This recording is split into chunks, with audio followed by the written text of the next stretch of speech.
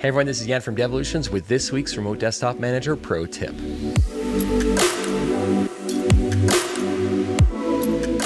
Now, after using Remote Desktop Manager for a while, there's going to be a point where you're going to have to move some entries around. Now, I'm not talking about moving entries within a data source because that's pretty easy. It's pretty simple. A drag and drop or a simple right click and a move can get your entries where you want. I'm mainly talking about moving entries from one data source and another.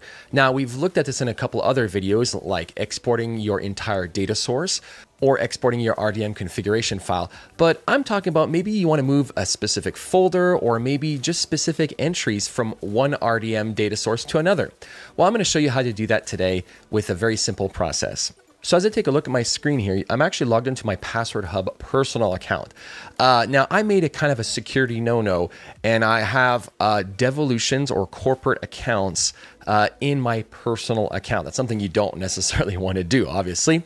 So I'm going to export these out of my personal hub and import them into my business account, which is tied to my corporate account. So here I've got a folder here I already delineated where I've got some Devolutions accounts, I've got remote access, I've even got some serial numbers and so forth.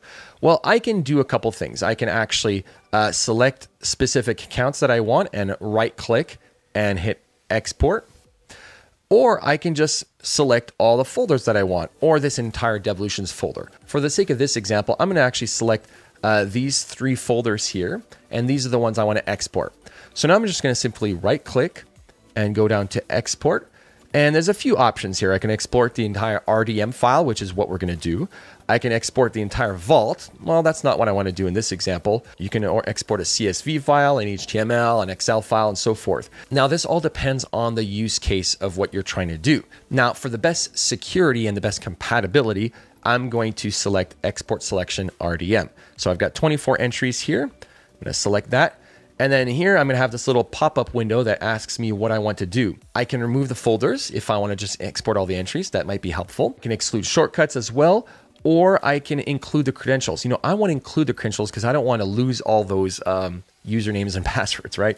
Now, I'm also going to select the encrypt with a master key because I want to make sure everything is as safe as possible. So now the file will be encrypted and will require a password to import, as well as all of my credentials for my entries will be included. So I'm going to click OK. Bloop. I'm going to export this into my OneDrive folder. It's already called Devolutions account because that was the name of my first entry there, but I think that's good. And it's going to be an RDM file. I'm going to click Save.